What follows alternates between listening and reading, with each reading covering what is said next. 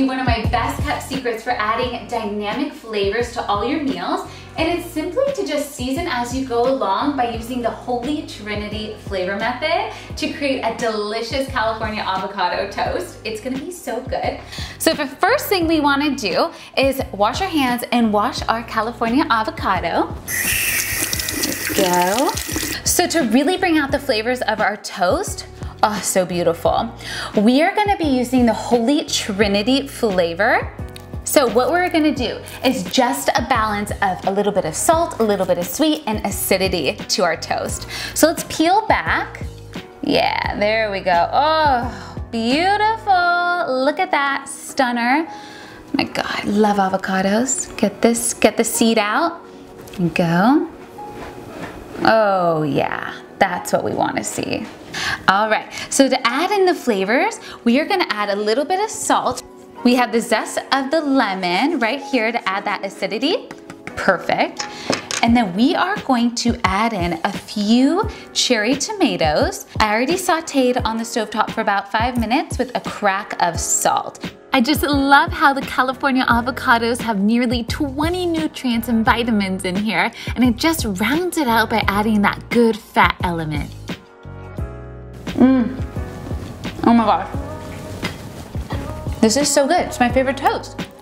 All right. And I have one more recipe for you guys.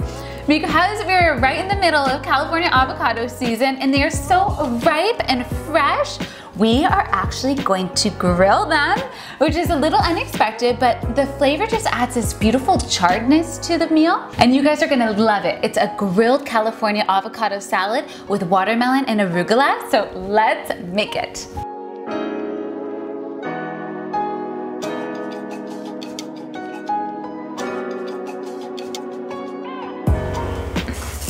Ooh, yeah. Gonna get the beautiful grill marks. Ah, 'tis the grilling season. So this looks beautiful right now. It's perfectly charred on one side, so I'm just gonna flip it and put it on the other. We don't need to grill the backs. You just wanna do it one on each side of the quartered avocados. Oh, how beautiful is that? Look at these gorgeous charred marks. Such a fun way to cook with avocados.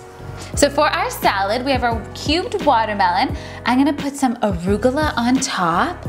It adds this really nice bitterness to it. Some hemp seeds. There we go. And we're gonna add the balsamic, which gives it that nice sweet tanginess too. There we go. Oh, so good, you guys. Oh, so beautiful. Oh my God, yes. This just makes me so happy. Okay, let's take a little bite out of this.